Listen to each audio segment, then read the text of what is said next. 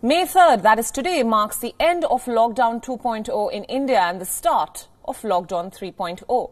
The past 40 days of lockdown have been a rollercoaster ride for Indians and particularly difficult for frontline workers like doctors and nurses. The Indian Air Force and the Navy has decided to salute these coronavirus warriors and thank them for their services to the nation. The Indian Air Force will conduct a flypast of Sukhoi 30 aircraft from Srinagar to Thiruvananthapuram and from Dibrugarh to Kutch as an expression of gratitude to doctors, nurses, paramedical and other staff who are fighting the coronavirus pandemic from the front lines. During the Indian Air Force's flypast, the aircraft will also be showering flower petals at some places. The Chief of Defence Staff, General Bipin Rawat, and the 3 service chiefs made this announcement on Friday.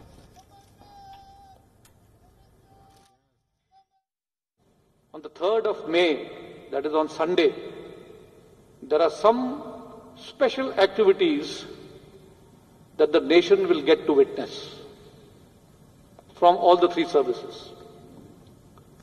The Air Force will be conducting flypasts from Srinagar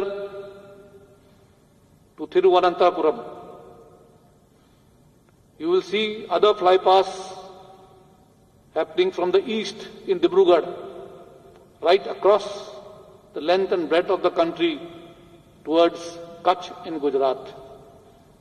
The flypast will be conducted by fixed-wing aircraft and the fighter wings and the fighter aircraft.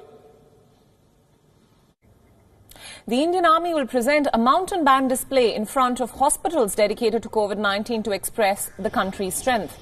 The armed forces, on the other hand, will also lay wreath at the police memorial today in support of our police forces who are working day and night to ensure law and order in this lockdown.